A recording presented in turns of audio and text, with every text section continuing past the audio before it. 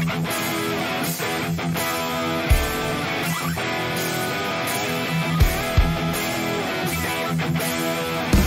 you for tuning in to another episode of the Muffed Punt podcast. My name is Brandon, and I'm joined by Ralph and by Paul. And we're excited to bring you week 3 of the NFL action. I know that we were excited to go through last week and make our predictions. We're excited to be a back-to-back with weeks to shows, and definitely happy to get into each and every little piece of action that we can. So what's up, gentlemen? Happy to have you. How we doing tonight? We got sports to talk about. There's still football. We're not watching the debate. It's a good time. I think this is a really good idea that we decided to record the show while the debate is happening because it kind of forced all of us to step away from the BS and just to get to concentrate on hanging out with some buds for a little bit. And I think that's a much better place for our headspace to be. Agreed? Agreed. 1,000%. Awesome. So if you're listening to the show, we do want to thank you. If you like it, make sure you leave a like. If you dislike it, make sure you dislike it. If you want to catch us, you can catch us not only here on YouTube, but on Spotify and on Apple Podcasts, as well as on SoundCloud. We are all over the place. So if you ever want to catch us, you don't have to do it just on YouTube. We have plenty of places that you can go and do so. So done with all that, we're going to get into the games. So the first game that I wanted to cover this week is the Packers versus the Saints. We're going to kick the show off with the Pack just like we did last week. Packers beating the Saints 37-30.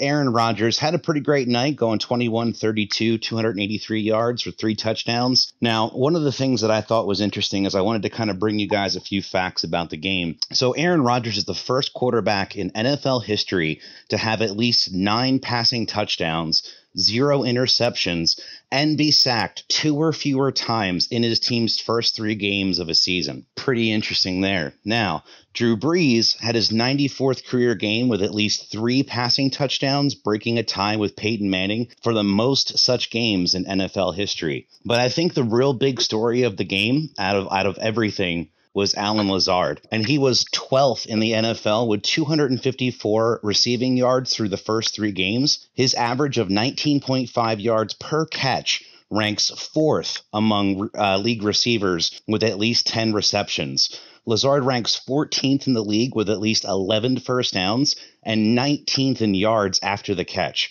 He also has 13 receptions and 2 touchdowns. When the Packers were without Pro Bowl wideout Devontae Adams at New Orleans on Sunday, Lazard had a career night with 6 catches for 146 yards. That averaged 24.3 per catch and a touchdown.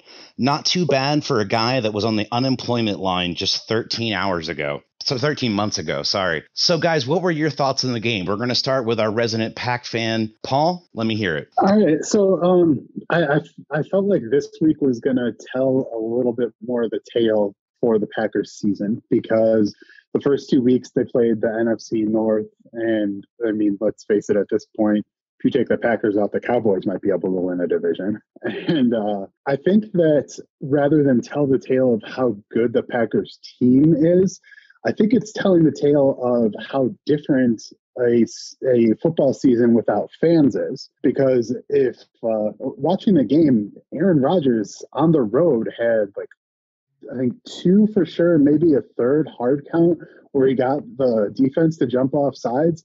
And I mean, nobody does that in the Superdome. That's a place it's like the 3rd loudest in the NFL, behind the Seahawks, who built the place to contain sound, and behind the Chiefs, who, I mean, let's face it, what else do they have over there in Missouri? So I think that it's really interesting to see where the season is going, and the differences that we normally wouldn't, because I don't know if the game plays out the same way and there's a crowd in the stands. I don't think the Packers win this game. But obviously, I'm not going to complain about a free win. Yeah, I would imagine not. What do you think, Ralph? Well, I'm ever impressed again by Aaron Rodgers and how well he's, played. I mean, he had a scramble in that game that, who knew Aaron Rodgers still had wheels. And the play on the Saints side, Alvin Kamara, I mean, that guy is just that play. I thought it was a broken play. where, basically Breeze almost laterals the ball to him, and then he just does all the work from there and gets into the end zone. I mean, it was pretty impressive to watch, and not only that, but he's on my fantasy team, so having 47 points out of the guy was a nice nice addition to the weekend. But no, man, the Pack, they really under that new coach. I mean, last year I think it was growing pains, and this year you're seeing some of the benefits of being together.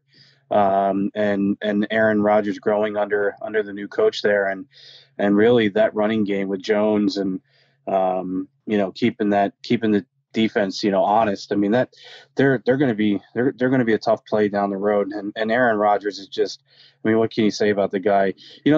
One thing I wanted to bring up about Rodgers is he came into the league the same year as Alex Smith, right? And in my mind, and I don't know why I do this, but in my mind, I always think Alex Smith is older and been around longer, but it's because Alex got the start first. Rodgers kind of sat the bench for a few years, so you almost feel like Alex Smith has been around longer. But Alex Smith, of course, due to injuries, not playing, and not the starter in Washington. But for Aaron Rodgers to be doing it this well for this long is really impressive, and I think he's got a couple of years left in him, and I don't think he should worry about was Jordan Love that they drafted this year. So Pack, pretty impressive. So I do want to bring up one thing. There was a graphic that came across during the game, and do you guys know how many touchdown passes Peyton Manning had to first round draft picks? I mean, doesn't he spread around the ball more than almost anybody, right? Like he didn't. So, there's very few guys that he consistently threw to a bunch. But first round picks overall through his career, 293 touchdown passes. Wow. First round draft picks. How many do you think Aaron Rodgers has? 5, 6, 10. 2. Wow, I wasn't that far off. And both of them are to Mercedes Lewis. And I think we can agree at this point in his career, Mercedes Lewis isn't exactly a pass-catching tight end anymore. I mean, he's no Sterling Sharp. Or Shannon. Well, I don't want to. Was Lewis drafted by Jacksonville? Yeah, he was drafted by Jacksonville. I think he spent 10 years there, 12 years. He had a long career with the Jaguars, and then he's been with the Packers for the last few years, and he hasn't done a lot. I mean, I love having him on the roster. I think it's always good to have heady veterans around if you can afford them. And this year he's got 2 touchdown receptions, and those are the first 2 touchdown receptions that Aaron Rodgers has ever had to a first-round pick. That really does say a lot. I mean, we were talking about Jordan Love and talking about the different times that Aaron Rodgers, I know, has been hopeful that they were going to get him more weapons, and it just doesn't seem to work out. Do you think that stat alone really speaks to that? I do think that it speaks to that. So I think it has a couple of statements there in that one fact. First, I don't think that the Packers understand how to build a team.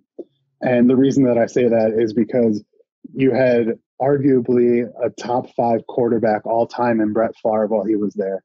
He goes to 2 Super Bowls, wins 1, has a similar thing where he makes great receivers out of people you've never heard of coming into the NFL. And then they go to Aaron Rodgers, who, I mean, let's call a spade a spade. Aaron Rodgers is better than Brett Favre was. He turns the ball over less. He's one of the most talented quarterbacks that I've ever seen. I'm not saying that he's the most accomplished or that he's the best, but I think that overall talent, he is, if not the best quarterbacks I've ever seen, with maybe Patrick Mahomes there on top of him, given all the ridiculous things that he's done in the league so far. But I really like the coaching that's going on right now. Matt LaFleur is really good. My favorite thing actually about Matt LaFleur was not having an ego coming into the system and keeping Mike Pettin as the defensive coordinator. I mean, think about how many guys come into a new coaching situation and they have to have their guy. But before Mike LaFleur was around, Mike Pettin had started to turn around the defense that Don Capers had, I don't know, them playing high school schemes or something, or maybe high school talent level people. But it's night and day, and I love that Matt LaFleur was able to set aside his ego, keep him around, because for most of Rodgers' career, when he was throwing really well, he didn't have a defense, and now he's got a defense and a running game, which is something that the Packers just haven't had in a long time. So I think it's going to be a fun season. Isn't he off to? Oh, sorry. Go ahead, Ralph. Sorry. How can and I get so frustrated when the Eagles play the Packers, because it's coming. The hard count's coming. It's going to happen.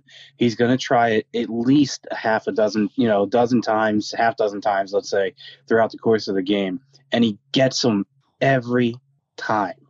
And how, as a defensive player, are you not prepared for that? I think what you have to look at is it's not that you're not prepared for it. It's that Aaron Rodgers is, if he's not the best hard count in the history of the game, he's top 5. Oh, he's without a doubt. And so you take that along with the fact that he knows how to use the free play better than any other quarterback that's been around. He turned that free play into a first and goal from the 1. Yeah. And did you see it looks like he almost called timeout. And then the guy had started to jump, so he snapped it right away. And then I don't know what the dude in the end zone's thinking, but that was the easiest pass interference call I think I've ever seen in my life at any level. So it's just crazy. Isn't Matt LaFleur off to like the best start of any Packers head coach in the history of the Packers? Yes, and I think you kind of have to take that with a grain of salt, because he walked into a situation with a first ballot Hall of Famer. And I was watching a game with my wife this weekend, and she's like, wow, that's better than Vince Lombardi. Vince Lombardi never. And I was like, hey, I'm like, Lombardi, that's a sacred name. Let's not make those comparisons that quickly. But yes, he by far has the best record through 19 games now at 16-3 of any Packers head coach. So it's great. I've seen a really big jump in the offense from year 1 to year 2 since they had the whole off season, and the defense is just stepped up and kind of picking off where they've left off the last couple of years. So it's really nice to see, and something that I haven't been used to in a little while. All right, so I'm going to play a game with you guys the same as Paul does with us. How many throws over 20 yards did Drew Brees have in that entire game? 2. Ralph? I'm going to go with 3. 0. But that Kamara pass wasn't, that doesn't count as an actual 20 over a pass that went over 20 yards. Gotcha. Yeah. Where was the one to Emmanuel Sanders? Because I thought there was one that was over 20. If not, it must have been real close. Yeah, I checked the stats right before the game, or right before we came on, because it had like that little readout. I'll see if I can find it again to send it over to you guys, but it did not look like he had any throws that went over 20 yards of actual, like him having to throw the ball over 20 yards. Interesting. Yeah. That's the power of Michael Thomas. Yeah, I mean, I think they are missing him so much. And I just think the defense is just letting them down really in these games. I mean, I know the Taysom Hill fumble really sealed the deal for them. That defense has got me definitely a bit worried going into week 4. So real quick, I just want to touch on Taysom Hill. Yeah. Is it just me, or is he the player that Tim Tebow could have been if he would have let himself be put in at different positions? I mean, obviously Taysom can throw better, but they got very similar body styles. That's a good point. I loved watching Tim Tebow play in college, and I loved watching that season that he had with the Broncos where he beat the Steelers in the playoffs. Obviously, I don't think he could throw. I think he probably would have been a better quarterback if he would have tied his left arm to his body and taught him to be a right-handed quarterback when he got into the NFL. But I think it still just amazes me to see the athletic ability that Taysom Hill has. Yeah, he had that fumble, but if you look at everything that he does week in, week out, he plays on the punt team. I mean, he's like their slash. He kind of reminds me of Cordell Stewart before he became quarterback for the Steelers. And he's getting paid now too, isn't he? Yeah, I think he not a ton, but I know he did get a nice little chunk of money this season or this off season. Do you really think he's going to be the quarterback in waiting at this point? At this point, so I don't think we touched on this last week, but the rumor was that if Drew Brees was going to retire, that they were going to go after Tom Brady with everything that they had.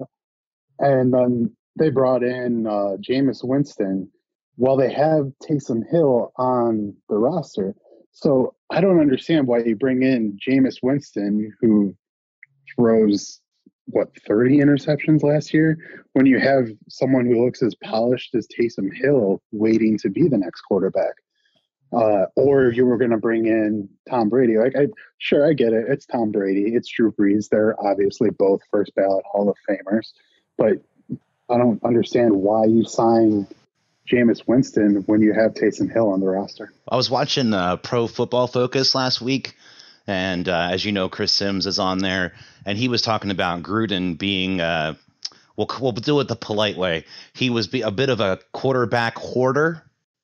Maybe cut the end of that word off, if you catch my gist. So maybe that's a bit of what that is just like, I'm just going to the best quarterback out there is the quarterback I don't have right now. And if I have an option to put another arm on this roster, then I'm going to do it. That's fair, but I don't think that Jameis Winston is an NFL quarterback. Yeah, but eat the W's. with just $1 million, isn't it just a $1 million contract? What was the contract he signed? I know it was like crazy little money. The million I think was to Cam. I don't know what Jameis is making. I'll have to double check that one. I don't know who's less qualified to start in the NFL, him or Mitch Trubisky. So we'll get into that. We'll get into that. Don't you worry. All right. Second game, probably the most painful game for me to get through this weekend, was the Eagles tying the Bengals 23-23. Carson Wentz, 29 for 47, 225 yards, 1 touchdown, 2 interceptions. One of the bright spots I thought was Miles Sanders. He had 18 carries for 95 yards. And also Greg Ward Jr., 8 receptions, 72 yards, and a touchdown.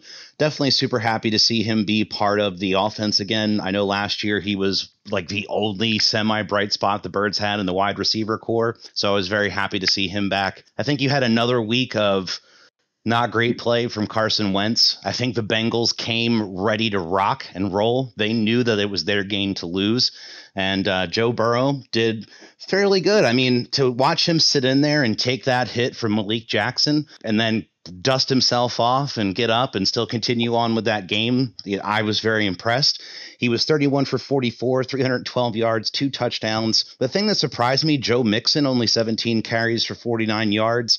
I really thought he was going to be more of a part of the focal point of the offense, but boy, Tyler Boyd, 10 catches, 125 yards, averaged 12.5 yards per catch. And it's just, this was the Eagles, I feel like, showing all their weak points. So we'll start off with our resident Eagles fan. Ralph, what do you think, bud? I know you had a lot to say about this game. Well, there's a lot to say, but there's not much to say anymore. I mean, we've said it, and it's been said. I think my text to you after realizing that we were going to punt on a 4th down with 9 seconds or whatever it was to go in the game and not give yourself even a chance to win the game. I think I said that I was effing done with this, but like I said to you, I mean, you get no push up front on on the D line. Your wideouts, I mean, when you're complimenting Greg Ward as having a good game, well, it's easy to show out when you're the only, when you're the only player that does anything. I mean, he's the only one that showed any effort. Like I texted you, I said, no wideout that can do anything more than run a straight line. The offensive line is Swiss cheese. They can't block any longer than a half a second. Like I said to you, the cornerbacks and the defensive backs are just terrible. Mills, he is not the answer. LeBlanc is not the answer. Devontae Maddox got hurt. they have no answers for anything, and there's so many holes in this team. And then you draft Jalen Hurts in the second round, and you leave points of need, areas of need on the draft board. Justin Jefferson, how good of a day did he have for Minnesota? And yet he's not on the roster because you draft Jalen Hurts. It just, every time I watch this team and every time I watch somebody that was on the board at the time when they drafted Hurts, and they put themselves in this position now where everybody's going to start second guessing Carson Wentz. Carson's having a bad season. I get it. But Carson has shown you that he is a good quarterback and can be a good quarterback. Is he the long-term answer? Nobody's going to know. He's got to prove it to me again.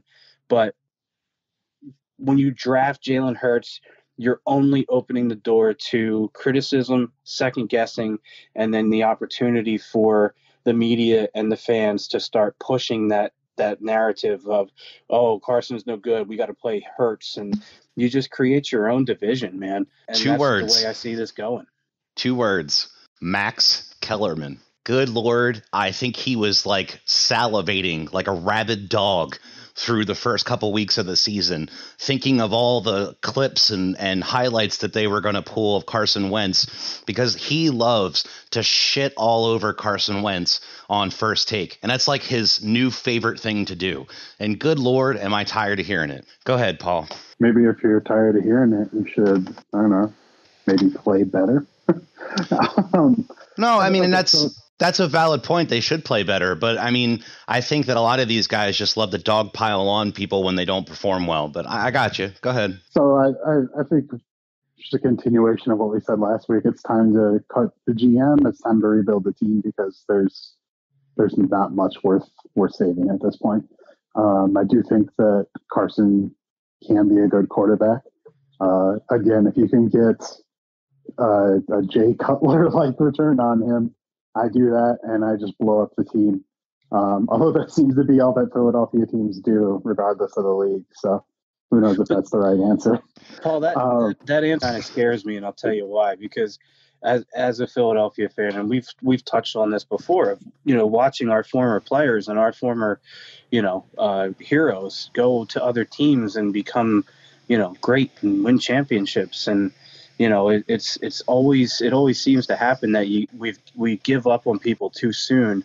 So at this point, as a fan, I'm very hesitant to say, Carson's got to go, because I could just see. Could you imagine Gruden giving up? I mean, the Raiders will do anything. I mean, they'd give up a couple of ones for him, and then he turns around and just supplants Derek Carr out there, and they takes them to new heights. I mean, these are the things that I not fantasize about, but have nightmares about. I don't think that's going to happen, because I think Gruden wants a young kid that doesn't know better than to just chuck the ball down the field and make that like split-second decision and just not care. Where I think that's one of Carson's problems. But what were we going to say, Paul? Well, first, if that's what he wants, I think that he should just get Jameis Winston. I mean, that sounds like a great fit. It guarantees the Raiders will get a couple of really good draft picks over the next 3 to 5 years that he plays. And I'm not kidding there, but I totally understand where you're coming from, Ralph, and it's got to suck. But believe me, I know, because we had those middling years with McCarthy and Aaron Rodgers, and the entire time I'm just like, come on, get rid of McCarthy, and the Packers just held on to him. Do you have any idea how frustrating it is to watch NFC championship after NFC championship where you're supposed to win?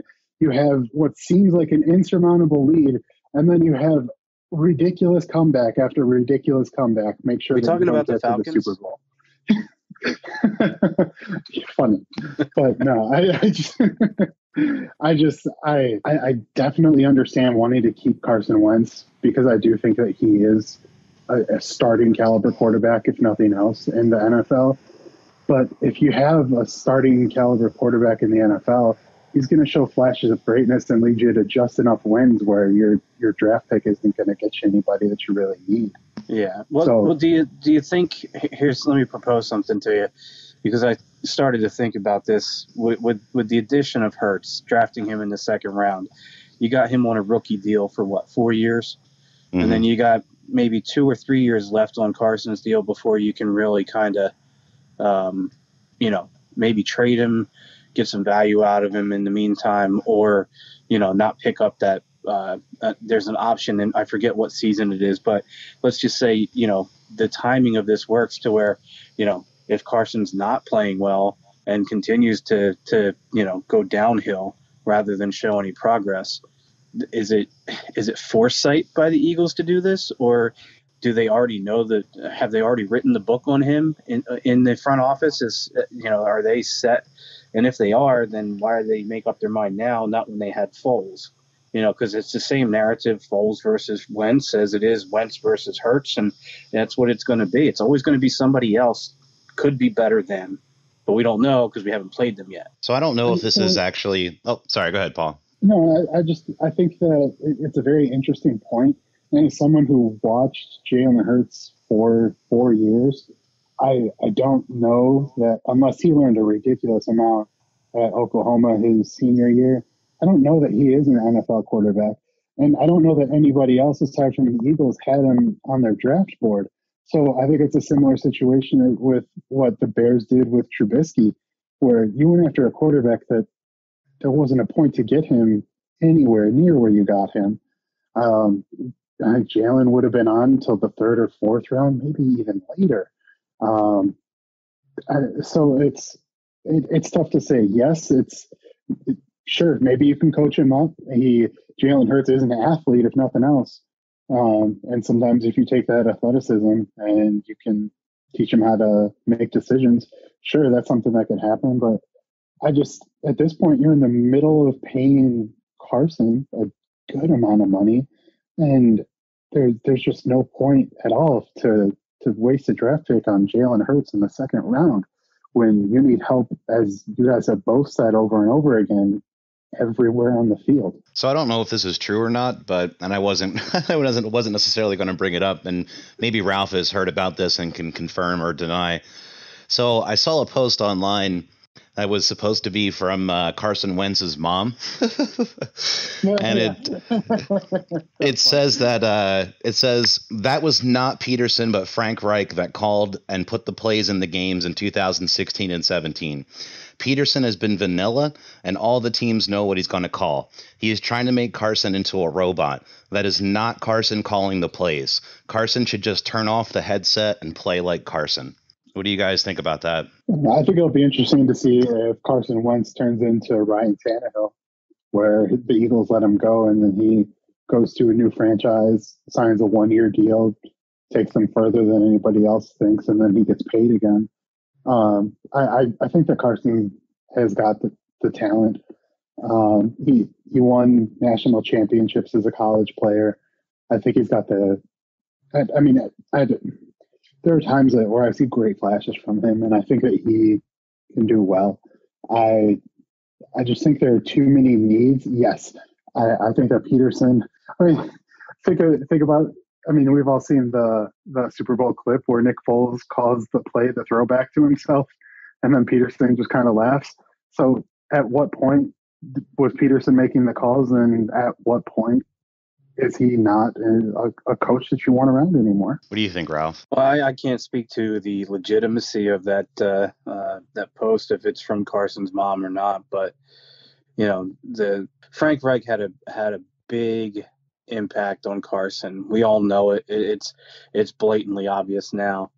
And not having him in the room is a big hole. And you can say the same about DiFilippo and some of the other guys that have kind of gone on to, coach elsewhere. He had a whole room of coaches that were quarterbacks in DiFilippo, Reich, and also Peterson. So that dynamic being gone, he doesn't have that same sounding board or play ingenuity, if you will. But I got to hold on to hope that Carson's going to turn it around and become or revert back to, I should say, the 2017 Carson and not the current incarnation of 2020 Carson. You can only just hope that 2020 has gotten into his head a little bit and I just hope he turns it around. I know he can. But again, like I said last week, I mean, the Eagles have to do a similar thing that Seattle has done, really, and turn that team over to him more and more, let him grow and develop in Doug's system and become, almost a co-leader. I mean, Belichick and Brady, now Andy Reid and Patrick Mahomes. I mean, every time the offense is off the field, who's sitting right next to Mahomes on the bench? Andy Reid. And that, that team of coach and quarterback is a huge thing. And you can see it with Mahomes and Reid, and you saw it with Brady and Belichick. And I think you could see that with Peterson and Wentz, but there just seems to be a disconnect right now. And I don't know what is in Carson's head, if it's the contract, if it's, I'm a new father, blah, blah, blah. I mean, there's many reasons that could be, kind of getting him down this year, but he's also got a big contract that should be telling him that he's a good player and giving him good vibes and telling, and doing positive things for him. And I just don't see a lot in him right now. He's making dumb mistakes, terrible I mean, those passes, and the first one was tipped. It wasn't his fault, but some of these plays that he's trying to force, and I think he's trying to force them because these are plays that when he had good receivers, like, when Alshon Jeffrey was, healthy, he would fight for balls. But you don't see these receivers coming back and fighting for the ball. I mean, they don't fight for anything. And that's part of the problem. And I think that has a lot to do with the interceptions. Not all of it, obviously, but a lot to do with it. And, if a young receiver is not running the right route, or it doesn't fight for a ball, or it doesn't make the right break, I mean, all those things that make it look like Carson made a bad throw could be on the receiver as well. And they're just sloppy all over the place. Just one thing real quick. You guys both seem to have a pretty good feel for is it fake or not. Has anybody checked if Kevin Durant was posting as Carson's friend? Touche. Damn, I didn't think about that one. He's had a lot of time on his hands. He is a part owner of the Philadelphia Union now, so he does have Philadelphia ties. There we go. See, you never know. Man, didn't even think of that. Paul on the case. He's sleuthing it out, folks. All right. Well, just like last week, let's move on so we don't beat that dead horse too much. So next game I wanted to cover is the Texans versus the Steelers. Steelers coming out on top 28-21. Deshaun Watson had an all right game, going 19 for 27, 264 yards, 2 touchdowns, 1 interception. The thing that I think that was the most surprising to me is their rushing attack was non-existent. David Johnson had 13 carries for 23 yards, averaged 1.8 yards per carry. Their biggest offensive player of the night, Randall Cobb, 4 receptions, 95 yards with a touchdown. I think it was definitely James Conner's night for the Steelers. He had 109 yards with a touchdown, averaged 6.1 yards per carry. And Steelers racked up overall 169 rushing yards in their Week 3 win over the Texans. Houston dropped to 0-3 on the season and has allowed at least 160 rushing yards in all 3 games. The last team to allow at least 160 rushing yards in each of their first 3 games of the season was the 2009 Texans. That team started 1-2 and then finished 9-7 and missed the playoffs. So, Ralph, what were your thoughts on the game? Well, we can kind of make a comparison from Deshaun Watson to Carson Wentz. I mean, Deshaun shows glimpses of, greatness. He got tackled on the one play I saw, but he was fighting for his life to get out of there and was making every effort to get out of it. And, it wasn't quite enough, but, when you're surrounded by 5 or 6 Steelers, there's nowhere to go. But, some of the touch, like he had a touch pass that was just, it was pretty to Fuller in the end zone in the left corner. So he kind of like Carson, he'll show you glimpses of greatness, and then he made that one play. He just forced it, and it was a close game. I think it was 21-20 at that point. And then, he rolls out, he's under pressure, and then he forces that ball and it's intercepted. And that was a complete game changer at that point of the game. on the Pittsburgh side, they continue to find receivers, they continue to find running backs, and Ben Roethlisberger, like him or not, continues to chuck the ball down the field and let his guys go make plays. And for whatever reason, Pittsburgh knows how to turn out running backs and wide receivers. They're quite the factory for them. So Claypool's an interesting prospect. Obviously, Connor and Juju is just doing Juju things. I think a huge addition for them, too, was Eric Ebron in the offseason. Taking him from the Lions and bringing him over to the squad just to see him do big things for them. I think he's going to be a huge addition to them throughout the whole year. What do you think, Paul? I think a lot of the same things that I think about the Eagles when it comes to Houston. I think there's only one person in the history of the league who's ever been able to be a GM and a coach. And I think that's because he has an overall just hatred for players. And obviously that's going to be Bill Belichick. He just brings you in and he will use and abuse you and then kick you out when you're not worth anything anymore. Short of that, being a GM and a coach, it's too much to ask of these people. And I think that how much are the Texans missing DeAndre Hopkins, who's setting record after record for the Cardinals? He has the most receptions through the first 3 games as anybody with a new team. It's at this point, I think a lot like the Eagles, the Houston Texans just don't have a lot of talent on their team. Fuller and Stills both have had some injury issues. And you signed Randall Cobb, whose best years were like 5 years ago with the Packers. Every year since then, he's pretty much just been injured. So when your top 3 receivers are injury prone and the best player on your team gets traded for David Johnson, who just averaged 1.8 yards per carry, there's not a lot to work with. So I've been saying this for quite a while, but I think it's time for Bill O'Brien to get out of town. Yeah, I definitely think that his time is going to be numbered for sure. So the next game on the docket is the Titans versus the Vikings. This was an exciting game. Titans pulling it out 31-30. Derrick Henry, man, doing Derrick Henry things, as we like to say. 26 carries for 119 yards and 2 touchdowns. Ryan Tannehill being Ryan Tannehill, 23 for 37, 321 yards passing, no touchdowns, and an interception. I don't think you can have a much more Ryan Tannehill game than that. Maybe throw a few more interceptions and they still win, but I don't know. Kirk Cousins had a very Kirk Cousin-esque game, 16 for 27, 251 yards, 3 touchdowns, and 2 interceptions. Dalvin Cook also having a day, 22 carries, 181 yards, and a touchdown. I mean, man, it's been absolutely a lot of fun to watch Dalvin Cook's career, especially watching him set a career high. And then Justin Jefferson, 175 yards.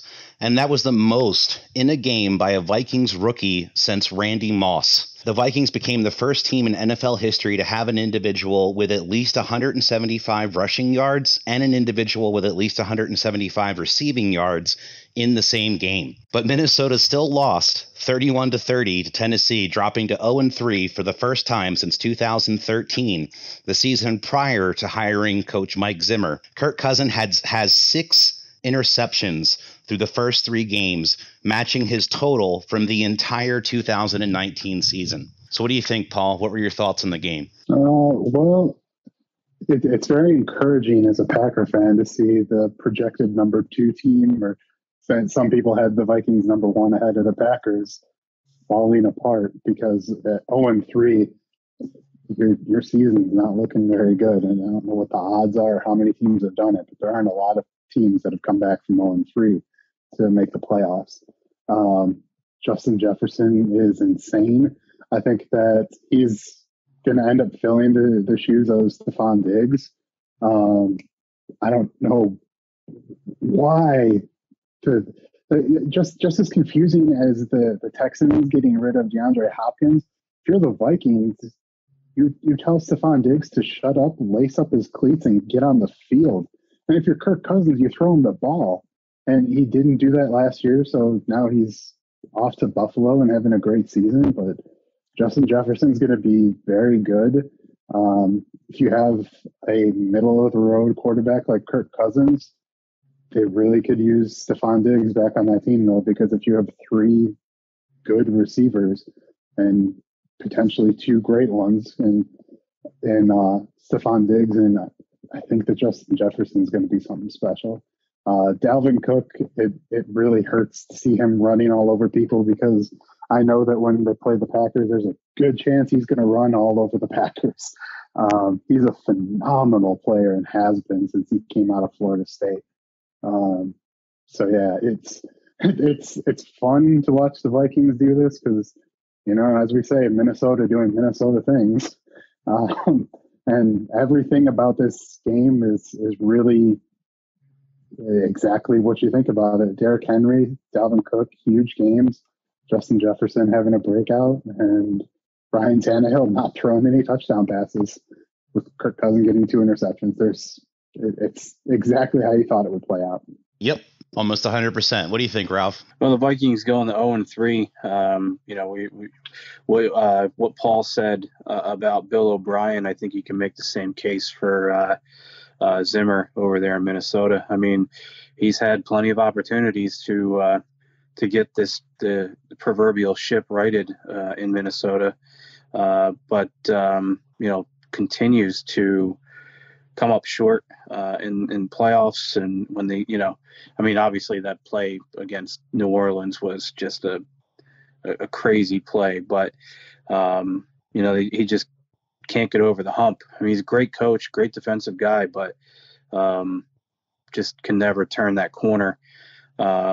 So I would look to see, after this year, if this trend continues with Minnesota. I mean, they're 0-3.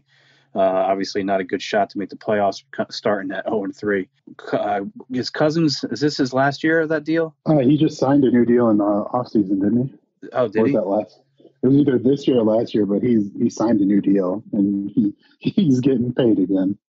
Because that would just fit, like, if Zimmer goes and then you get rid of Cousins, and as like we kind of talked about with the Eagles, that now's the time I think they got to blow that up and start over and get themselves a young quarterback that they can grow and develop with Dalvin Cook being young and Justin Jefferson now. I mean, now's the time where I think they have a chance to get young again, get quick and change their whole offensive scheme, because he got Dalvin Cook back there. I mean, that he's incredible. If he can stay healthy, he's going to be something. Do you think they have any regrets about getting rid of Teddy Bridgewater for Kirk Cousins? I think you have to have, at least if you're not second guessing it, if you're not thinking it, I think they have.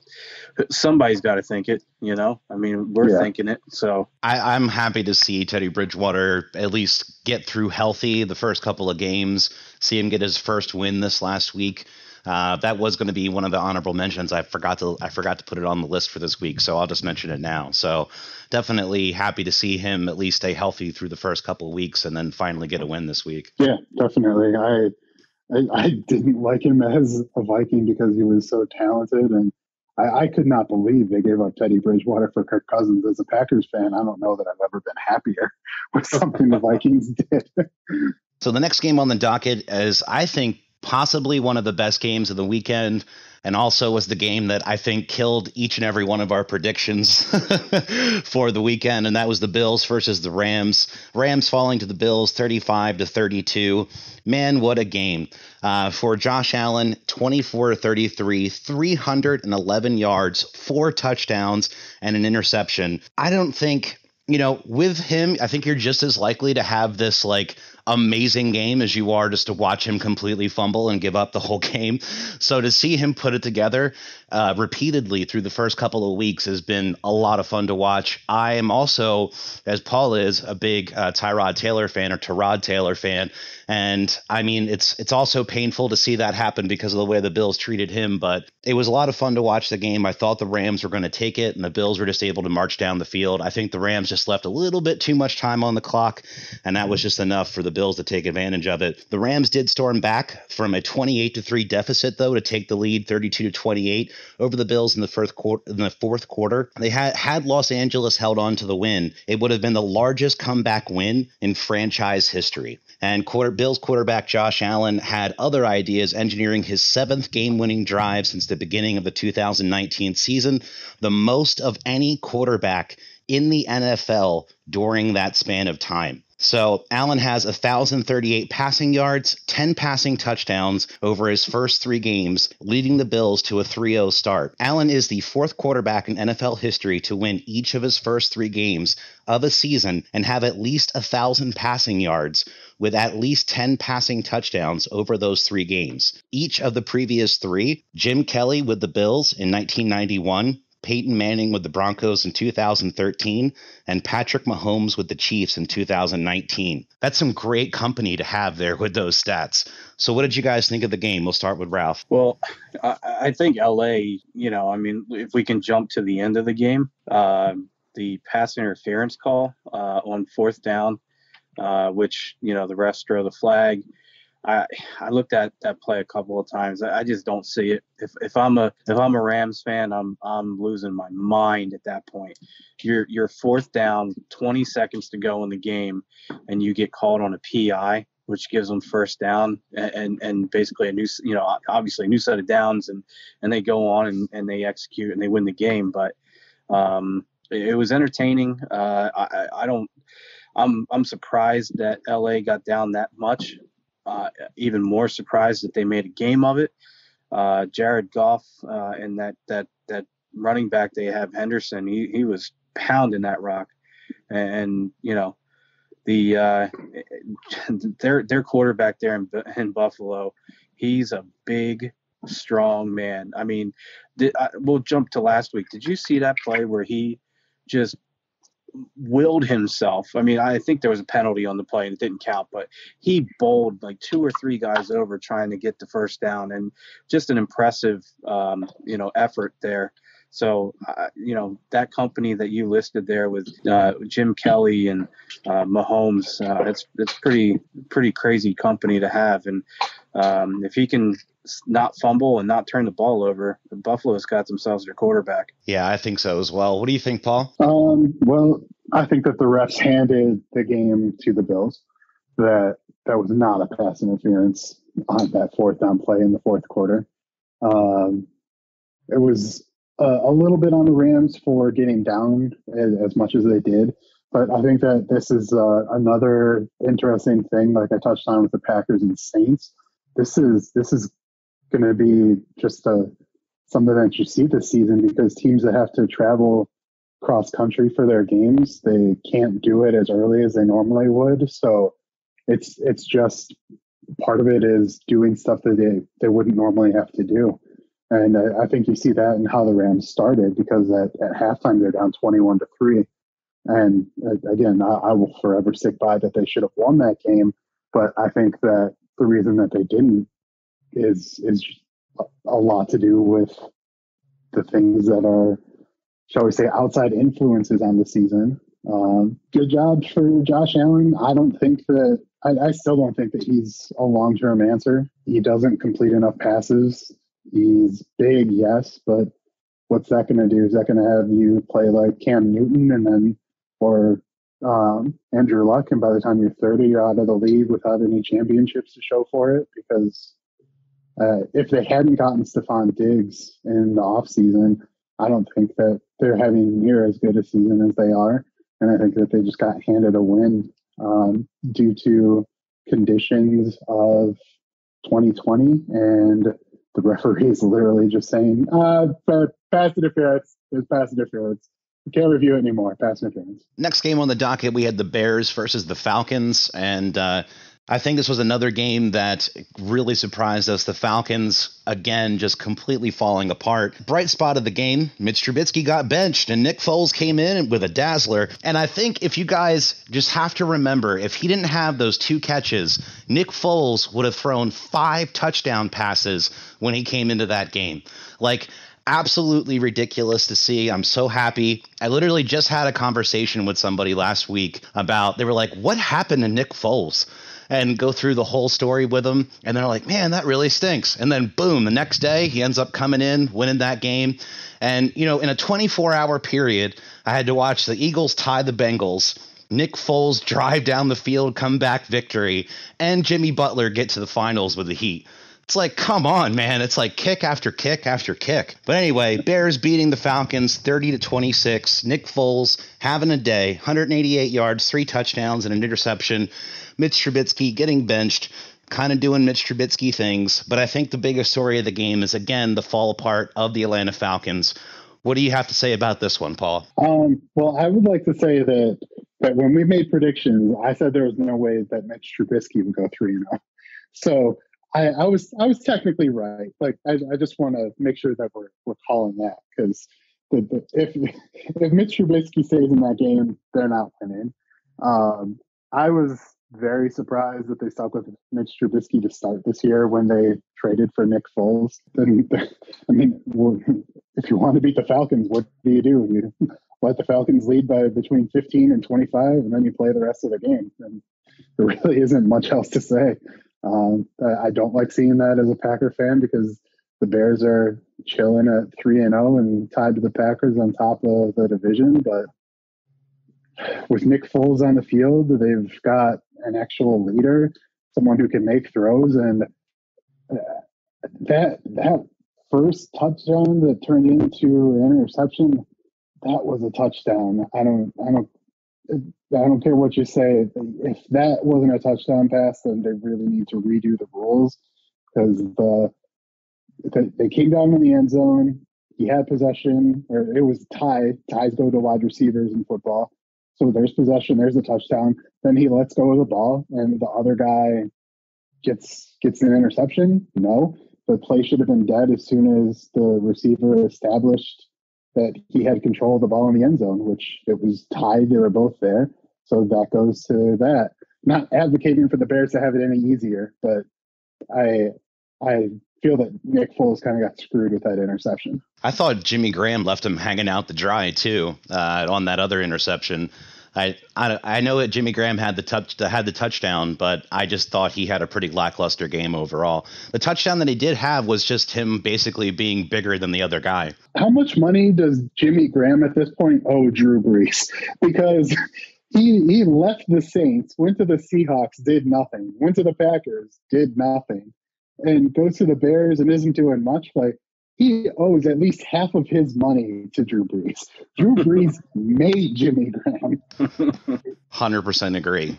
What do you think, Ralph? Well, first of all, I want to say, Paul, that your statement about Mitch Trubisky and you bringing that up in your prediction from last week is very funny, because as I'm watching this game and I'm watching Nick Foles bring him back, and seeing the Falcons just fall apart again, in my head I was thinking, well, Paul was right. They weren't going to win with Trubisky, but because I remember making the call, Chicago's going to win, but I didn't. Who could have predicted that Foles would be the quarterback? Oh man, yeah. And that was really the game that pushed you over the edge on us in predictions. We'll get into the exact record later, but Ralph did win last week. He had more right than the rest of us, but it was really close. It was only one game off. Really? Yeah. Because I'll be honest with you, I was making those calls kind of on a whim, and trying to use my better judgment, I guess, if you will. But I mean, come on, who could have really seen Fold and Foles going in? But yeah, man, the Bears 3-0. How they got there, it doesn't matter. They're still 3-0, right? So, and if you don't know this about me, my wife, I love her very, very much, is a Falcons fan, and I had several friends reach out to me as a safety and security check on her this weekend to see if she was still okay. So it's been fun, and I will say this: she called it, because we're watching the game and on Red Zone, and we're seeing the score, and I'm like, oh man, Falcons are up by 16 points. I said, you're safe now. They don't have a 20-point lead. They're not going to lose it, And she's like, don't worry, they'll lose. They'll give it up somehow. and damn if they didn't. Man, it sounds like an Eagles fan if I've ever heard one. Yeah. Well, another one of the games that I think should have never been close, but ended up being a pretty close game, was the Seattle Seahawks versus the Cowboys. Seattle pulling it out 38-31. You know, it's quite an interesting thing to look at these stats. Dak Prescott, 37 of 57, 472 yards, 3 touchdowns, 2 interceptions. But I think the more interesting one is Ezekiel Elliott, 14 carries, 34 yards, 1 touchdown, averaged 2.4 yards per carry. Dak Prescott almost rushed for more yards than Ezekiel Elliott in that game. So Russell Wilson having 5 passing touchdowns as the Seahawks beat the Cowboys and started 3-0 for the first time since their Super Bowl winning season in 2013. Wilson is the first player in NFL history with at least 4 passing touchdowns in each of his first 3 games of the season. Wilson's 14 passing touchdowns this season are the most in NFL history by any player in his team's first 3 games of a season. And then Dak Prescott with 450 passing yards last week against the Falcons, then had 472 passing yards in week 3 against the Seahawks. And Prescott is the first player in Cowboys history with back-to-back games of at least 400 passing yards. And I think that this is going to cement Paul's call last week that Dak Prescott will likely be one of the highest paid quarterbacks in NFL history as of next year. I think Jerry's going to see those yards and just start salivating and thinking that that's just, since he completely whiffed on Zeke, I think he's going to think he has to lock down Dak. What do you think, Ralph? Well, I think, I hate the Cowboys. We all know that, but we barely even talk about the Cowboys on this show unless they lose, unless people hadn't figured that out yet. But yeah, go ahead. Well, to be honest with you, I don't want to talk about him now, but since you asked, no, Dak's, look, the guy's a good quarterback, and he's mobile, he's smart, he's efficient most of the time. He goes through bad spells as well, but I mean Ezekiel, he's not showing up right now. But is that I don't know what the reason is for that, to be honest with you. I didn't see much of this game, to be honest. I just saw some of the stats, like Russell Wilson going, berserk again. But in the end, Dallas is 0-3, and that makes me happy. Tyler Lockett and Russell Wilson seem to have the Dallas are 1-2, bud. They're 1-2. I thought they were 0-3. They won that one game. Remember, they came back. Remember, they played the Falcons. The Falcons game. Oh, man. See how much I pay attention to the Cowboys? I can't stand watching them. All good, bud. I just didn't want to leave you out there to hang and dry, so just wanted to help you out a little bit. Go ahead. No, I appreciate that. Thanks for bringing me back. But, no, I mean, I don't want to speak too much about the Cowboys because I really don't know their struggles or what's going on there. But the Seahawks, I mean, if you had to take it right now and say who's the cream of the crop in the NFC and the AFC, and I mean, if you're not saying Seattle, if they can get that defense to shore up, man, Russell Wilson is just playing lights out right now. It's crazy. I think that game would have never been close had DK Metcalf wrapped up that ball before he went into the end zone. And it's not even not even the first time that happened against the Birds. You remember? I think it was like a year or two ago. He had a bomb he caught from Russell Wilson, and we ended up breaking it up because he was showboating before he got in the end zone. So it's not the first time that he's done that. So I think that I think he'll learn his lesson, though. Hopefully, he's still young, but that guy's a monster. And just watching how they are using DK and how he's running his routes now, I'm definitely very impressed. What do you think, Paul? So first, I'd like to point out that and let me just clarify. You think that Ezekiel Elliott is a bust? No. I don't think he's a bust. I think he disappears. I've watched him literally wave out of games in huge moments. Like, okay. I just think that he left his heart in Cabo. I don't know what happened, but that Zeke never came back. Okay. And he's hungry. He's got to go have cereal. and that's fine. I can understand that. I thought you were just saying that you thought that he was done. I would like to. The one thing we didn't talk about in the Falcons game that I wanted to touch on was the reemergence of Todd Gurley. I Todd Gurley, he started out 3 carries for 8 yards. He ended up having a pretty decent game, and that's the first decent game that he's had since the early part of the Super Bowl year with the Rams. So I thought but no, I think that Zeke is fine. I think that it's a rough game.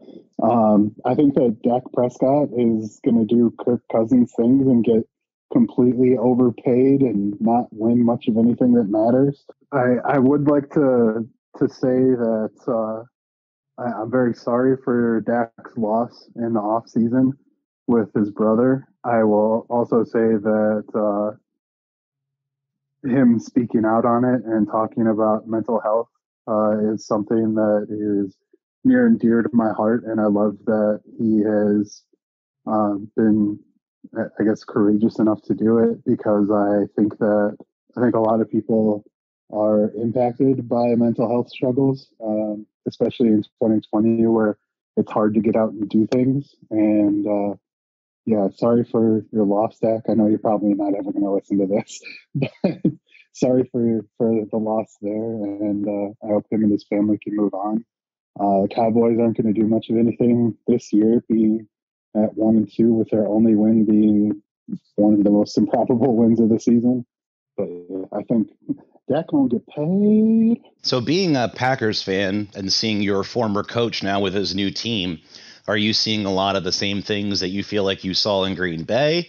Like, what are you seeing when you watch Mike McCarthy with the Cowboys this year? Nothing yet, because they haven't had a lead to give up.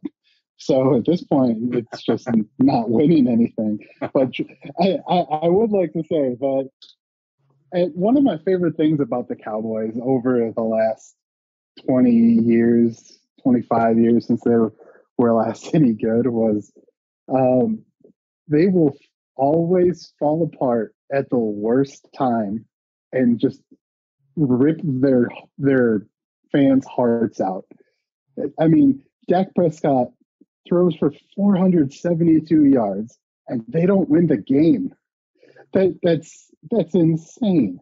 So I love it. But with Mike McCarthy, if the Cowboys ever get good, they'll have a lead, they'll blow it. It's going to be funny. So I'm so glad to be rid of McCarthy. I wanted him gone years before he was. So the Cowboys can keep him. I love it because Jerry Jones needs a weak-willed coach, and after Jason Garrett, I think that Mike McCarthy's the perfect follow-up. All right, so the last game that we're going to cover in depth for the docket of last week, and that's another game that all of us whiffed on. That's the Chiefs versus the Ravens. Chiefs coming out on top, 34-20. Patrick Mahomes, 385 yards, 4 touchdowns, no interceptions. Just doing Patrick Mahomes things. Lamar Jackson, man, I was shocked. 15 for 28, 97 yards and 1 touchdown. He did have 83 rushing yards, but that just kind of shows you how the day went for the Ravens. After that first drive, I just thought the Chiefs just absolutely took all the momentum in that game and just never gave it back. They were there to hit, they were there to play, they were there to run up the score, and it showed. And I don't think at this point, what are the Ravens are, I think, 0-3 versus the Chiefs in the regular season. I'm just shocked to see them get flabbergasted yet again. I really thought they were going to come to play after everything that's happened over the last couple of years between these two teams. So it just was not to be for the Ravens. What do you think, Paul? I think it was really interesting. And I think it's very telling for how the season is going to go. I mean, if the Chiefs, unless the Chiefs have an off game, are they going to lose? This offense is utterly insane. How did they get better? I mean, they got better because Patrick Mahomes is still young. They got a really good running back out of LSU and Edwards-Helaire. And I was shocked by this game, not because the Chiefs did Chiefs things, but because the Ravens just do you think that they know the game started yet? Like, did someone tell them? Because they just didn't show up at all. Lamar showed up running the ball, but as far as throwing it, if you're an NFL quarterback and you throw under 90 or under 100 yards and your name isn't Tim Tebow, you got some explaining to do. It was a great, fun thing to watch. An offense with Sammy Watkins, Tyreek Hill, and I can't remember his first name, but Hardman. That's not fair. That's cheating. Like that's like you're playing Madden and you turned off the salary cap and you're making trades go through no matter what. How did you end up with this offense? It's just crazy. Good for Andy Reid. Love the guy. I don't think any coach has ever been more beloved by people who have never really had anything to do with him. So good for him. I mean, he was the Eagles for forever, and then he had his son go down, and so I will always root for the guy. He seems very nice. He doesn't try to push the buck anywhere. He always takes the blame for whenever anything's going on. So very happy for Andy Reid. Not very happy as a not Chiefs fan because that just seems like a connection that's going to go on for years and years. They seem to have a really good relationship, and I don't like that because it's not my team. What do you think, Ralph? Well, I watched that game, start to finish, and like we talked about kind of before we started recording, is instead of watching a game on Red Zone, when you watch a game live, you get the full feel of the game, and the score at the end was 34-20. Somewhere and I think that was the final score, but that score is so not indicative of the actual game. The Ravens, just like Paul said, I mean, it never felt close. It never felt close. It never felt like watching that game. And my father-in-law is a Chiefs fan. I know my family here is all over the place with their fandom, but he's over here cursing and cussing at an incomplete pass, and I'm going, dude, I'm 0-2-1 as an Eagles fan, and you have this gluttony of riches here. Like, an incomplete pass, you can get over that. I mean, you got Patrick Mahomes out here making this game look stupid easy, and it was an entertaining game. I enjoyed watching that game. I mean, Lamar Jackson he was small in a big game. I mean, when you think about this, the game itself, from a seeding perspective, you get a tiebreaker now. The Chiefs have the tiebreaker over Baltimore. If it comes down to a record for that, remember, we only get one bye. You get the number one seed, and that's it. You don't get second place buys anymore. So this is going to be a pretty big game coming down the stretch. If it comes down to it, it's going to mean a whole lot. And you're going to look back at week 3 going, wow, that was a really big game in the season. But Patrick Mahomes, 5 touchdowns, just making it look stupid easy again. He's like Paul said, playing Madden and just, chuck and pray. And I mean, those passes, that first pass to Hardman, I mean, he just laced it in there. He would have been better off just walking up there and handing it to him. I mean, that's how good this guy is. And I enjoy watching him. I enjoy watching the Chiefs. As Paul said, I always root for Andy Reid. I never root against him. Do I feel like his time as an Eagles coach had come to an end? Yeah. I think, the saying of he wore out his welcome kind of comes to mind, but I'll never root against him because he's a good guy. He's a good person, and I wish him nothing but the best. Man, the Chiefs are impressive. They're if it's not their Super Bowl to lose this year, I don't know who's going to win. I just have a question for the two of you guys. So I think there's some things in sports we can all agree about. And some of those things are we have genetically engineered people now. Michael Phelps was genetically engineered to be a swimmer. I don't care what anybody says, because how does that happen? that just shouldn't happen. Usain Bolt, genetically engineered to be a runner. That has to be the truth. And it feels like now Patrick Mahomes was genetically engineered to be a Madden football player. And it's just crazy. I don't think I can be the only one that feels like that. So yeah.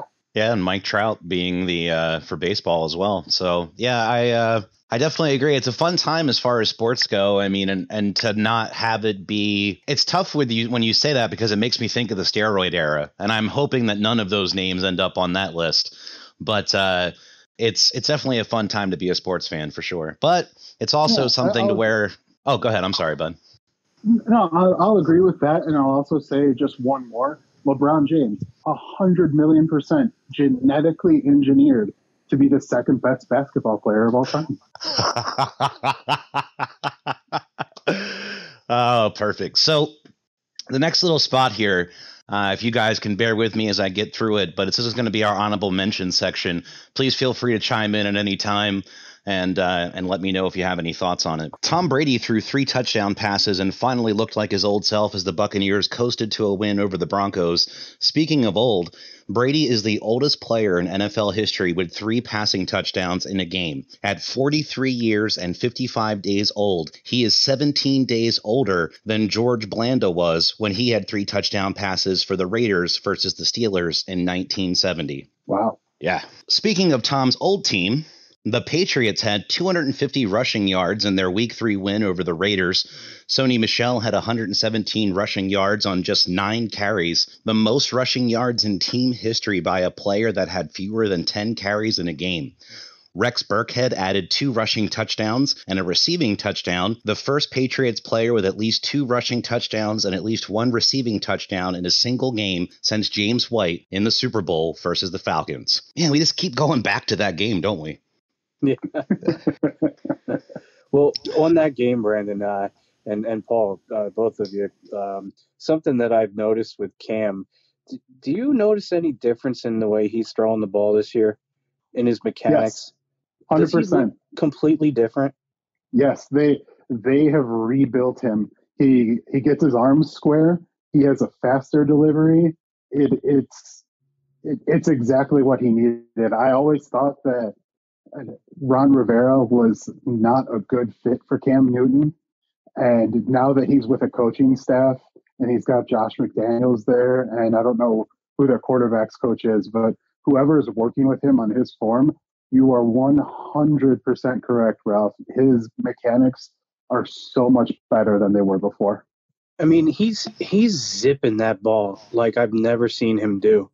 And the way that he, the speed of which his arm is flowing through the process of the throw is just, I mean, he's lightning quick, and he's just I just noticed it watching some highlights, and I noticed it a little bit during, watching Red Zone or whatever, but just his whole style. I mean, if you were to take a motion capture of the game yesterday, on Sunday, and then take a clip of one of his games last year in Carolina and side by side them, I'd really be curious to see the difference in his mechanics. Yeah, easy enough to do. We can definitely do that. It's just, it's night and day. He looks like a quarterback now. Hey guys, if I can just interject real quick, just going back to our conversation earlier about Winston and his deal with the Saints. What I see is he signed a deal with the Saints that'll pay him $1.1 million for 2020. It includes a $148,000 signing bonus and a base salary of $952,000. Winston could earn as much as $3.4 million if he hits all of the available incentives. Aren't they playing incentives, though? So he's not going to hit them? Yeah, more than likely not, I would have to imagine. But thanks for clearing that up, Ralph. I do appreciate that. So one other thing I wanted to bring up for you, Paul, and I wanted to get your comment on this. According to Next Gen Stats, the Patriots aligned with the quarterback under center on 81.6% of their carries in Week 3, amassing 245 rushing yards and 7.9 yards per carry on those runs. In Weeks 1 and 2, the Patriots aligned with the quarterback under center on just 44.8% of the carries and averaged 4.4 yards per carry on those runs. So do you think that that is something that, when you see them changing up the offense from week to week and the way that they're doing things, even just lining up the quarterback in different ways, carries. Do you think that that's going to speak to them using Cam differently throughout the season, or do you still feel like they're going to be ramming him pretty much until he falls apart? Well, I think that those are different questions because how many rushing yards did Cam have this week? I didn't watch the Patriots game, but did he have a lot of rushing yards this week or attempts? He had 9 carries for 27 yards. 9 for 27. So, I mean, without watching it, I wouldn't know if those are scrambles or what.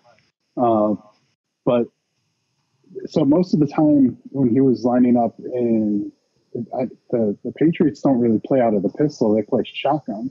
So when you play out of the pistol, whether you're running your quarterback or your running back, your running back gets a little bit of a head of steam. There's a reason why running backs set up 7 yards behind the line of scrimmage. When you're playing in shotgun, you've already got the defensive line on you by the time you're getting handed the ball and taking your first step. So putting him under center is going to be a big benefit to Sony Michel, James White when he gets back, and anybody that they play, because there's a reason why running backs don't start lined up perfectly. They get the step and then they can accelerate as soon as they hit the ball. I think that it's smart to do this because if you're not going to play in the pistol and you want to use your running backs, then get Cam under center, get him the ball handed off, and let the running backs do their thing. So I think that this is just a matter of style where they're doing this just because they don't seem to have a lot of plays out of the pistol. But if you look at the Rams and the Chiefs, they play out of the pistol quite a bit, and their running backs get far better numbers on those plays, and Lamar Jackson does too. But I mean, Lamar Jackson is one of a kind at this point. So let's not compare Lamar to Cam because one of them is like 6'1", 180 pounds, and the other one is 6'5" and 450 pounds of sheer muscle. Yeah, I think it's Josh McDaniels adapting, but I still think 9 carries for Cam is too much. All right, well, we're running a little bit long. We're having a really good time, so I don't want to go too much closer to 2 hours because probably nobody will listen. So what I want to do is let's get into our predictions. Last week, Ralph took it, going 9-5. Paul and I tied, going 8-6. So we're going to start off our predictions for NFL Week 4. Are you guys ready? Oh, yeah. Let's do it. Awesome. All right. NFL Week 4 action. We're starting off Thursday Night Football. This is going to be the barn burner of the week, the battle of the bottom, if you will. The Broncos versus the Jets. Paul, who do you got? For the second consecutive week, the United States of America loses. That's it. It's how is the NFL giving us these games on Thursday? Do they really want people to watch Thursday games, or are they just trying to get like a game that they don't want on Sunday out of the way? I think that I'm going to go with the Jets in this one because I can't see the Broncos stringing anything together right now. Ralph? Again, I agree with Paul. I think there's some sort of internal joke in the league office that says, what's the crappiest game we can put on Thursday night and still get crazy ratings and see what they can come up with. But seriously, in regards to the game, I mean, New York's defense is a little better than what people are talking about right now, giving them credit for.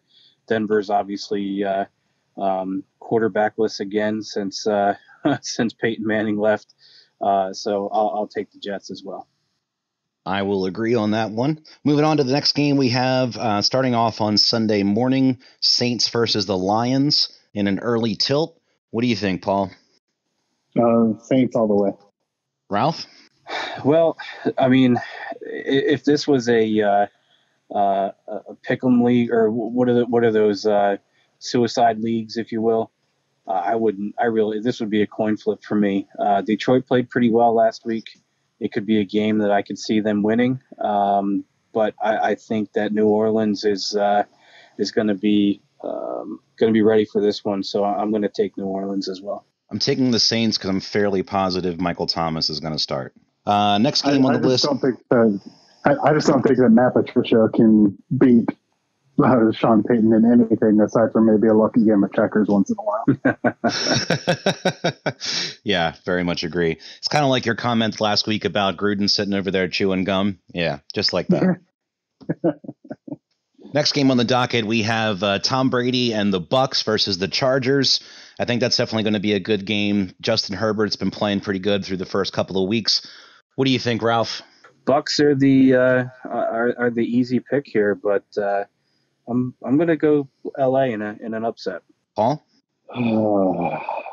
I really want to pick the Chargers in this one, but I think with their defense being a little bit depleted and with Gronk coming back into form a little bit and getting into game shape, I think that the Bucks are going to run away with this one. I'm going Bucks as well. I think Brady's feeling it right now, and I just think things are going to continue on. I think Gronk is going to continue to be more of just like a decoy, but man, him and Mike Evans are really starting to heat up. Next game on the docket, Jaguars versus the Bengals. Bengals doing pretty good to upset the Eagles' season's hopes last week. Are they going to continue to keep that on a decent track here with Joe Burrow? What do you think, Paul? I'm going to go with a little bit of an upset, I think, and pick the Bengals. I don't think that the Jags have much of a team aside from a middling quarterback. I think that Joe Burrow is good, not great, but he's a rookie. He's got plenty of time to learn. But I think that he's playing with confidence, and I think that that's going to continue against an under-talented Jacksonville team. Ralph? Jacksonville burnt me last week. I picked them to win the Thursday night game, and Miami made me look a little silly there. So I'm going to go away from them. I think Burrow played a pretty good game last week against Philly. I think he and Tyler Boyd have a good connection there. So I'll take Cincy there. I agree. I have absolutely zero faith in the Jags to do anything at this point. So we'll see how that goes. Next game on the docket, Vikings versus the Texans. So are the Vikings going to keep sliding and Deshaun going to keep doing okay things here, or is the Texans going to finally find a way to stop the run and actually get a win in this game? What do you guys think? We'll start with Ralph. I'm going to take Houston in this one for no other reason than it's a home game. I think it's a coin flip. Paul?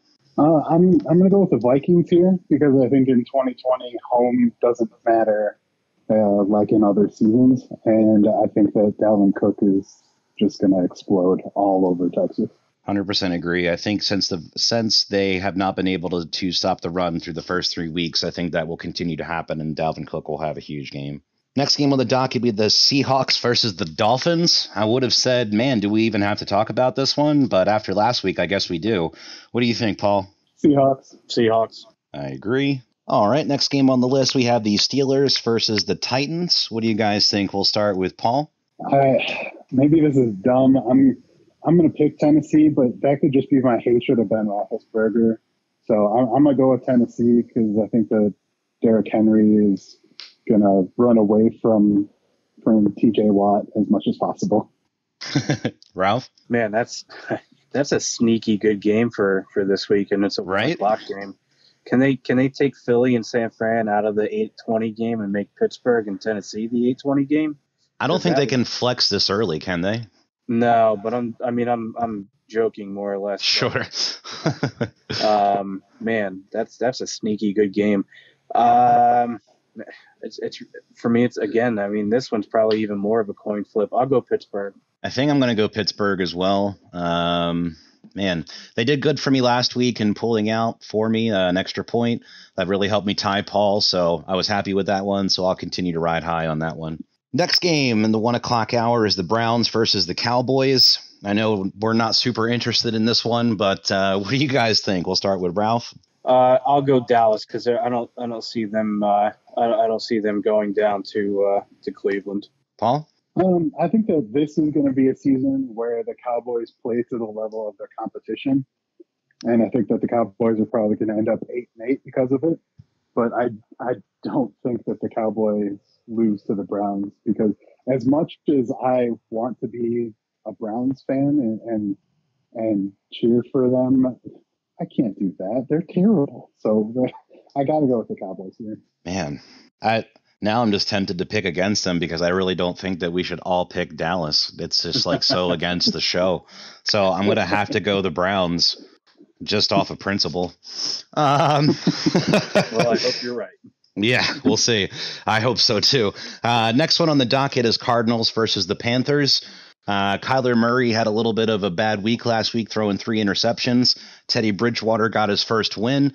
How do we guys see this one playing out, Ralph? Well, I mean, just judging face value, Kyler Murray playing well. Obviously, they didn't win last week against the Lions. Carolina goes in, beats they beat the Chargers, right? So, man, I'm going to take Carolina at home. All right, Paul? I am going to pick the Cardinals, and I have DeAndre Hopkins with at least 150 yards receiving. I agree. I'm taking the Cardinals on that one. I think Kyler Murray is going to be pissed about last week and is going to want to make up for it. You know, I'm sticking with Carolina, but after I said Carolina, I almost bit my tongue. But I'll stick with it just because that was my initial gut reaction there. So next one on the docket is the Colts versus the Bears. Are we going to see Nick Foles and the Bears come out over top of the Colts, or are we going to see Phillip Rivers continue to do okay things over there in Indianapolis? What do you guys think, Paul? Have they announced that Foles is going to be starting yet? Yeah. Yes. Foles is the starter for the rest of the season. So they have officially said that he is the starter for the rest of the season. Yes, they have. Okay, then I'm going to go with Foles riding high, mainly because I think that Phillip Rivers has been overrated ever since he was backing up Drew Brees in San Diego. We'll say that Phillip Rivers has the best bus to get himself to the games. Have you seen it? No. It's pretty awesome. I would say Google it if you have not. Ralph, what do you think? Okay. I'm tempted to take the Colts just because now that Foles has the reins, you know, we've seen Foles at his best. We've seen Foles at his worst. You know, when he's with the Jaguars, now granted he got hurt first game. The Rams, he had nobody around him. Chicago, he's got some weapons. But my gut says Colts. All right. I'm going to go with Nick Foles and Dub Bears, and we'll see how that rolls out for us. I think that things are going to continue on for him. I just really love the way that he played last week, and if he plays like that, I think that he'll continue on with his form. All right, last game, 1 o'clock hour, Ravens versus the Washington football team. Do I even need to ask, are any of you taking Washington in this one? Is Alex Smith going to play? I doubt it. Then no. All right. And the afternoon games, we got the Rams versus the Giants. Are the Rams going to come back and for victory versus the New York Giants? What do you think, Ralph? Rams. I don't think New York has a chance next week. Paul? I'm going to go with the Rams as well. Same for me. I think without Saquon, the Giants just have too few weapons to get anything going. I think this is Daniel Jones. I think it's going to be probably one of the more interesting games of the week next week in the afternoon hour. Patriots versus the Chiefs. We'll start with Paul. I'm going to go with the Chiefs. Ralph? Same. Chiefs. Man. Yeah, I think I'm going to have to do the same. I feel like I'm going to regret this, but I'll stick with the Chiefs just because they made me eat it last week. All right, next game, we have the Raiders versus the Bills. I think that's going to be another good game as well. Is Josh Allen going to continue to show great form, or is John Gruden and the Raiders going to keep things rolling on through this season? What do you guys think? We'll start with Ralph. Buffalo going across country, coming off a high of beating the Rams at home last week. Going to be a tough play against Vegas. They're a good team. So I think I'm going to go the Raiders. Paul? Yeah, I'm going to go with the Raiders as well. I was really hoping that Ralph was going to go the other way on that one. Man, I think this is really tough because I just think that with the Raiders that have found a great offense for themselves this year. Derek Carr is really looking in form.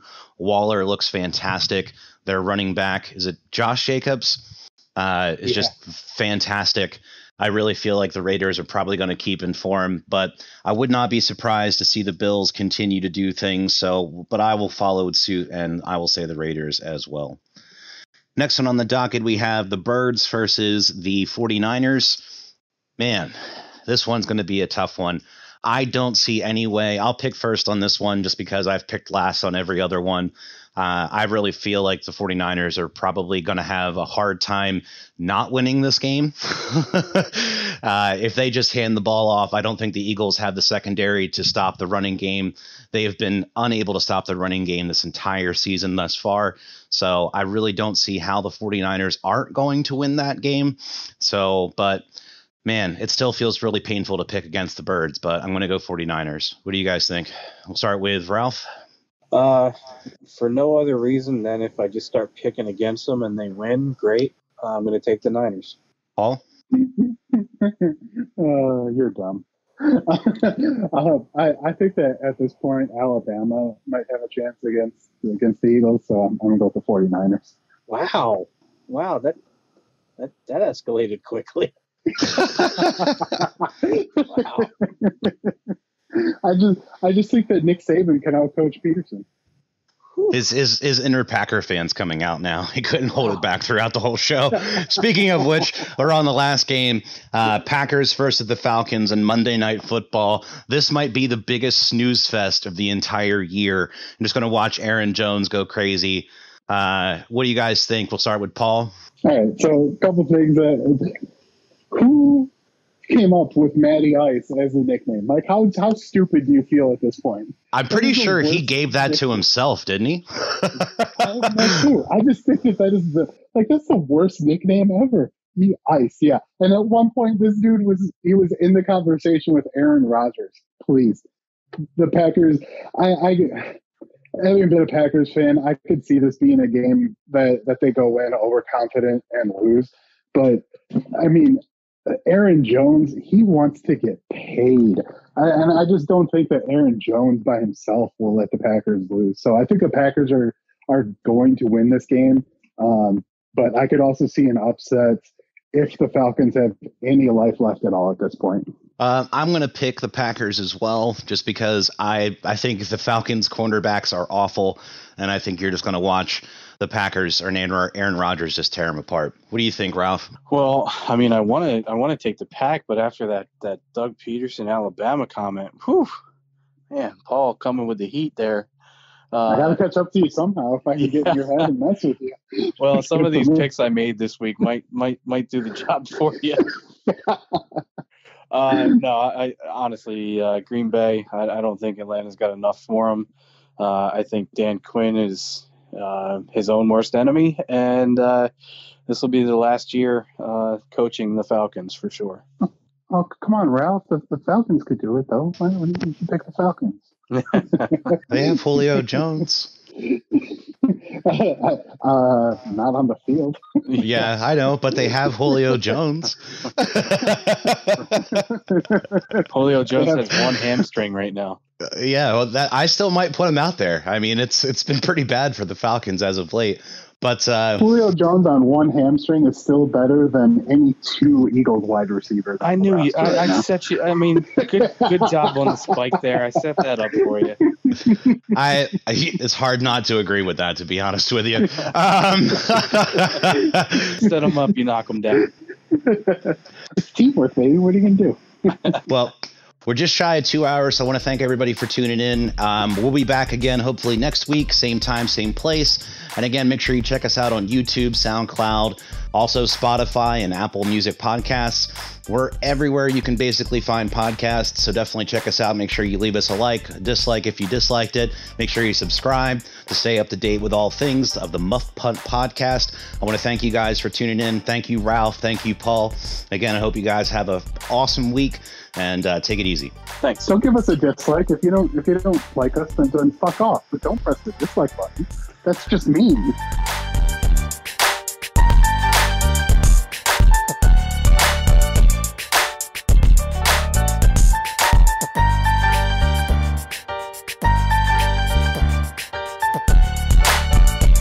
It's my turn! You told me it was my turn. You can talk all that you want to, yell and scream. You lost. It is my turn. You lost the game. Take as long as you want. You still lost.